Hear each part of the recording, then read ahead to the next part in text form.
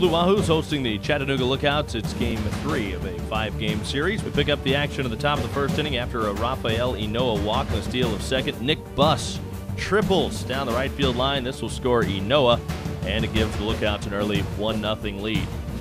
Billy Hamilton walking to lead off the offensive attack for the Wahoos in the bottom of the first inning.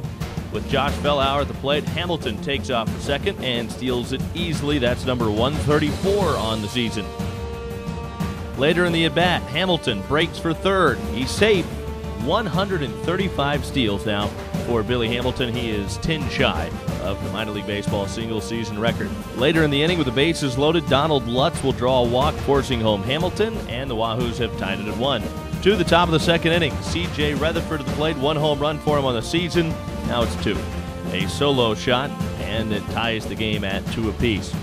Retherford again in the top of the 7th inning. This time it's Josh Raven on the mound, and Retherford takes Raven deep. His second home run of the game, and the Lookouts have a 3-2 advantage. Lookouts looking to provide a little cushion in the 8th. Blake Smith will reach on the line drive past the second baseman, Brody Green. Luis Nunez will score from third, and it makes it 4-2. That's how the game would stay. Lookouts take game 3. 4-2, snapping the Wahoos' 3-game win streak.